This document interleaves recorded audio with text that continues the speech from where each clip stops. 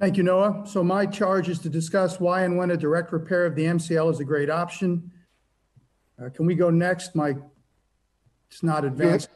So as we know, UCL reconstruction today, almost some variations of surgical reconstruction with a free graft requires 12 to 18 months to return to play, generally high success rates of 80 to 90% with low complication rates.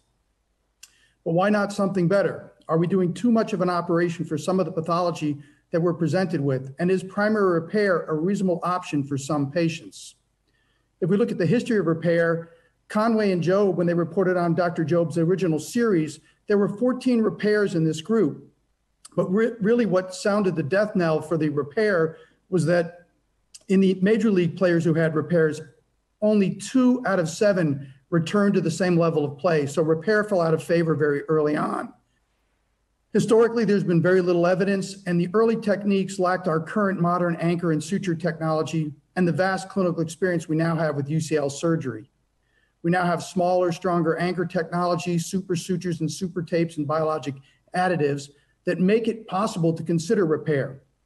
Buddy Savoie in 2006 opened the door again to consider this. He looked at repairs in 18 female athletes. 16 of 17 were able to return to the previous level of repair in just under 3 months' time, so significantly shorter. He then expanded his experience with this and reported on it in 2008. 60 patients, 51 of 60 who went suture anchor repair, 93% good to excellent, and 58 out of 60 returned to the same or higher level of play and an average of 6 months post-op. So it appeared like there was potentially a future for repair. Jeff Dugas, who follows me here and who has now published this information to AJSM, did a cadaveric biomechanical study where he looked at a distal avulsion model and compared repair to reconstruction. He did some MTS cyclical loading and load to failure, looked at gap formation and load to failure and the failure location and mode. And what he found was that the gap formation after cyclical loading was greater in the reconstruction than the repair. So the repair did better at preventing gap formation. The load to failure was equal with repair and reconstruction. And he concluded that at time 0, the repair was at least as good at the reconstruction. So who are potential repair candidates? Well, generally younger patients with acute injuries, typically proximal or distal avulsions with good tissue. So you can see a proximal avulsion on the left MRI slide, a distal avulsion on the middle one, and a more chronic thickened abnormal ligament that would not be considered a good candidate for repair on the right slide.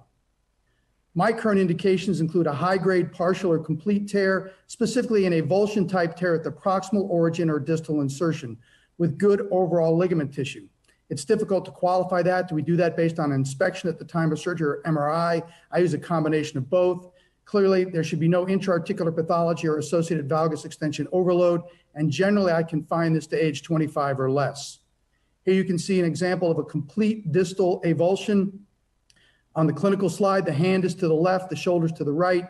Forceps has the avulsed distal portion of the ulnar collateral ligament. I place my suture and the suture tape distally at the sublime tubercle. I use the 2 small #1 ticrons to directly repair the ligament, close the split in the ligament, and then overlay it with the fiber tape, placing the second anchor at the medial epicondyle, as you see here.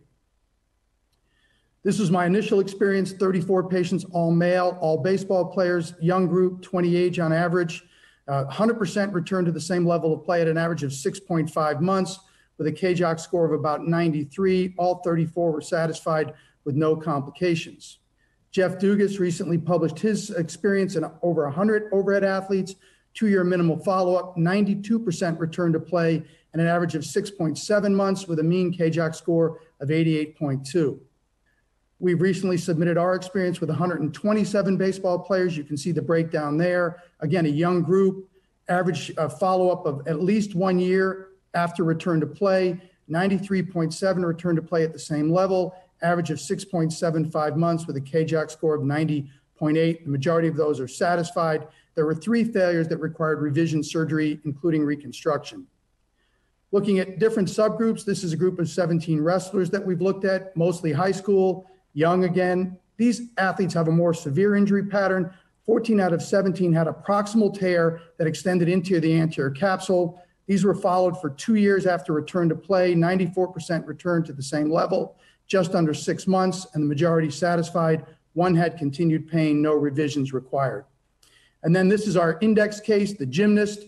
This is 11 gymnasts, all females, 7 high school, 4 college. These are all level 8 or higher gymnasts, average age just over 16 years. The majority of these were distal tears. They were followed for return to play plus at least 1 year. 9 out of 11 returned to play, but this was a much more prolonged return to play than the throwers or the wrestlers. 11 months, 9 of 11 were satisfied. The 2 who were dissatisfied had continued pain and were unable to return to gymnastics. So this is a great operation for the right player or the right athlete. The younger athlete, under age 25, proximal or distal avulsion injury with good overall ligament tissue, excellent short and midterm results, equal to or greater than primary Tommy John procedure with a low revision rate. This is the patient for a primary repair. Thank you.